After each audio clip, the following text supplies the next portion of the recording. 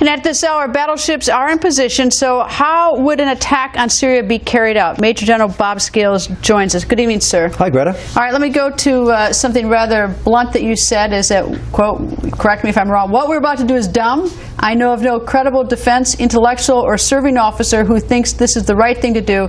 Every sane warfighter is against this. Yep. Acts of war shouldn't be conducted to get revenge, to feel good, to elevate the international gravitas of a sitting president, to make his campaign promises and rhetorical statements in the past come true. Wars are conducted for strategic ends. You have an end state, you have a purpose, and tactical actions like this coming cruise missile strike on Syria, tactical actions have to culminate in some sort of strategic end. I don't know how this ends. I certainly know how it's going to start. But if we're going to put the lives of our men and women at risk, we need to tell them that the purpose, the strategic end, is something else than somehow making the administration feel good about retaliating to this horrible chemical attack by the Syrian army. Well, there are a couple things. One is, are we really putting our men and women at risk if they're firing a cruise missile from the Mediterranean? That's the first question. And I suppose there's a risk of something going dreadfully wrong. The second thing is, I guess, I don't know what we achieve. Are we trying to take out President Assad? If we do, who takes over? What about those chemical weapons? So tell me, where do you fit in on this? Well, first of all, I'm concerned that about risk. There's very little risk in the initial stage. But wars don't end cleanly. They certainly don't end with the delivery of 250 cruise missiles, and that's the end of it. You know, the enemy has a vote. War is intrinsically a two-sided contest where the enemy can retaliate. And he may very well do that. He may try to shoot down our aircraft. He may attack Israel. He may use Hezbollah as a surrogate to strike the United States either overseas or at home with terrorist acts. The enemy is not just going to sit back and let this happen. And oh, by the way, what happens after all of these TLAMs explode in Syria and Assad is still standing and he's still willing to fight? The Syrian army is not the Libyan army, it's not the Serbian army. These are tough, bloodthirsty killers who have nothing to lose. And delivering 250 or so TLAMs isn't going to end this.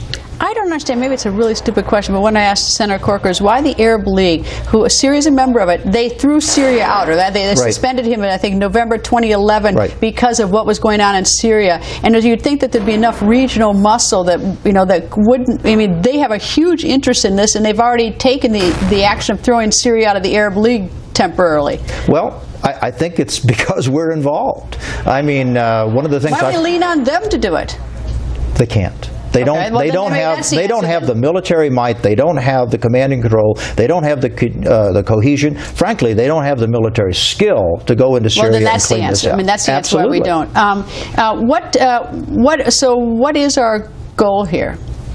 I think our goal is retaliation and vengeance. I think it's pretty obvious that the Syrian army used chemical weapons. The president called that a red line, and so he feels we have to retaliate. But it's been a little weird. I mean, if you go back to the president's statements, and I have for a long time, all these predictions going back 2 years that, you know, about the Syria, you know, President Assad is on his way out. He's going back to May 19, 2011, you know, the threat about the shooting, that's got to stop. I mean, this has been going on for, we keep saying that he's about to leave, he's about to leave. Well, he hasn't left. He hasn't left, and in fact, evidence suggests that he's getting stronger. And this, of course, really weighs heavily on the administration. And not only that, but the people who are fighting Assad, many of them don't appear to be any better than Assad. So God forbid we start an act of war where we wind up aiding people who hate us. I mean, I don't get this. There are no clean lines here. This is the Middle East.